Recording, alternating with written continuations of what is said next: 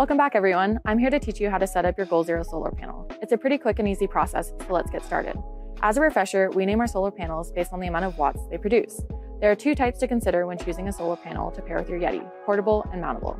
Our portable options are our Nomad, Ranger, Boulder, and Boulder briefcase panels. Our Boulder panels are mountable with the use of our Boulder mounting brackets.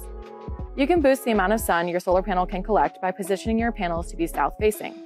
If your solar panel is equipped with a kickstand, it's easy to enhance sun exposure by adjusting its angle. While bright and sunny days are perfect for juicing up your solar panels, it also works when light is reflected or partially covered by clouds.